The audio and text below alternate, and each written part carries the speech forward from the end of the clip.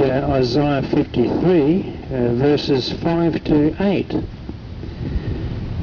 But he was wounded for our transgressions, he was bruised for our iniquities, the chastisement of our peace was upon him, and with his stripes we are healed. Now, speaking about the Lord Jesus Christ here, when he was crucified, all we like sheep have gone astray, we have turned every one to his own way, and the Lord hath laid on him the iniquity or the sins of us all. He was oppressed and he was afflicted, yet he opened not his mouth. He is brought as a lamb to the slaughter, and as a sheep before her shearers is dumb, so he openeth not his mouth. He was taken from prison and from judgment, and who shall declare his generation? For he was cut off out of the land of the living, for the transgression of my people was he stricken. Now we know that this is speaking primarily and first and foremost to the children of Israel. Those are the Jewish people. But it has a secondary application to us. We see here, but he was wounded for our transgressions. You know, the Lord Jesus Christ never had any sin. Even his thought life was absolutely perfect, immaculate before his Father in heaven. He never had an evil thought. You just think about that. How many evil thoughts have I had? How many things have I thought about which were not right in the sight of God? And you know, the Lord Jesus Christ is the perfect one, the one who could become the worthy sacrifice, the once-for-all sacrifice concerning your sin and mine. There is not a just man upon the earth that doeth good and sinneth not. You know, the Bible reminds us, be sure your sin will find you out.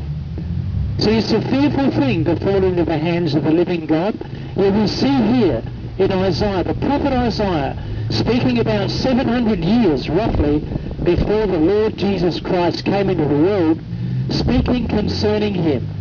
It was prophesied concerning his suffering, that he was wounded for our transgressions, he was bruised for our iniquities, the chastisement of our peace was upon him, and with his stripes we are healed. You know, we need spiritual healing, because you and I are dead in our trespasses and in our sins.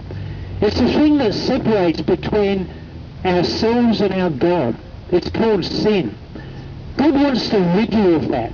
God wants your sins to be forgiven. I wonder, are you concerned about your sin before a holy and righteous God? God sees everything, you know. He knows exactly what we're thinking even.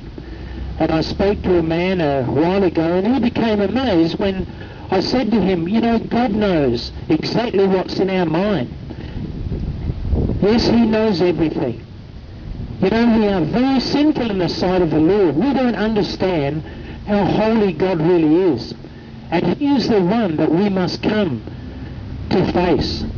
There is coming a time, it says in the Word of God, the Bible, every one of us shall give account of himself to God. I wonder, does that make me tremble? Does that make me concerned and afraid? It should. Do I fear God? Am I concerned about my sin? You know, our sins can be forgiven. That's the whole point. That's why we're here this afternoon. I want you to know there is forgiveness with God, and it's only through his Son, Jesus Christ. We saw in verse 6, all we like sheep have gone astray, we have turned every one to his own way. We see that, aren't we? We're very much like sheep.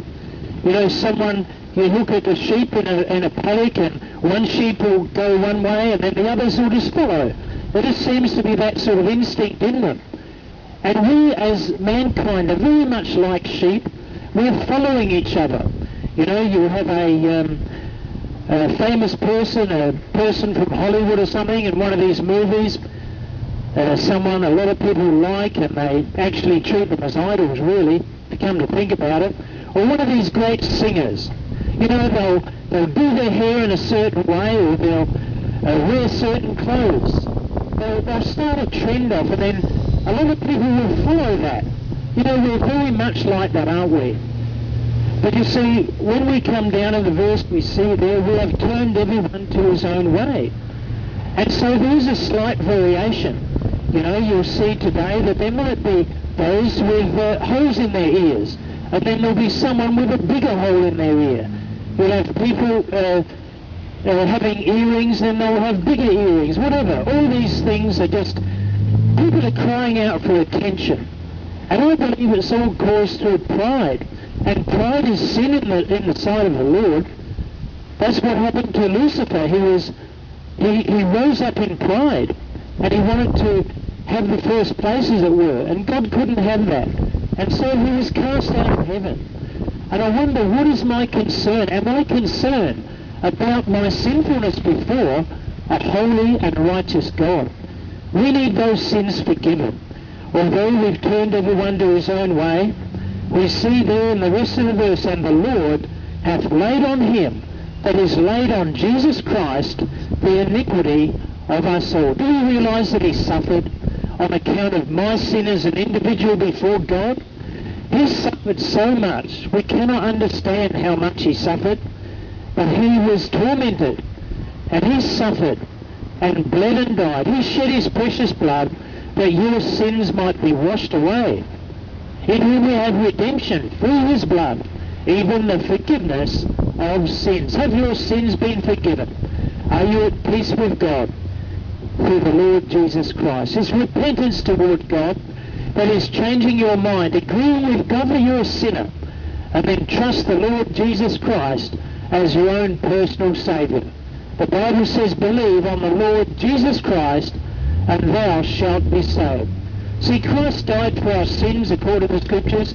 He was buried, and he rose again the third day according to the Scriptures. He was oppressed and he was afflicted, yet he opened not his mouth. He is brought as a lamb to the slaughter, and as a sheep before her shears is dumb, so he openeth not his mouth. He was taken from prison and from judgment, and who shall declare his generation? For he was cut off out of the land of the living. For the transgression of my people was he stricken. Yes, it was for you and I that Christ died.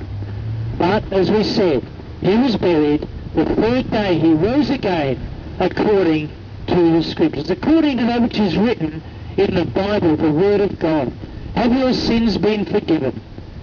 Have you repented of your sin? Have you repented concerning your sin?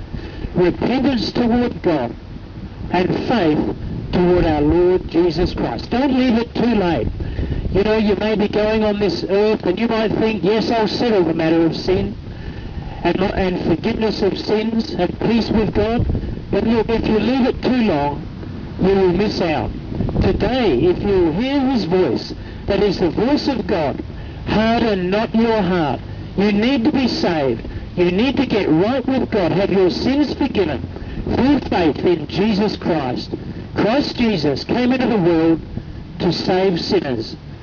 Is he your Saviour? Have you trusted him as your own personal Saviour? Do it today, and you can be forever and eternally saved. Your sins forgiven, and a home in heaven, everlasting life through Jesus Christ. But if you neglect or reject the Lord Jesus Christ, I want to warn you, you'll leave this earth and go to the place called hell, where there's suffering and burning and torment. God doesn't want that. That's why he sent his Son. The Father sent the Son to be the Saviour of the world. There's no need to leave this earth without him and finish up burning forever, eventually in the lake of fire, where their worm dieth not and the fire's not quenched. Come to God through the Son, the Lord Jesus Christ. Come to the one who said, I am the way, the truth, and the life. No man cometh unto the Father but by me.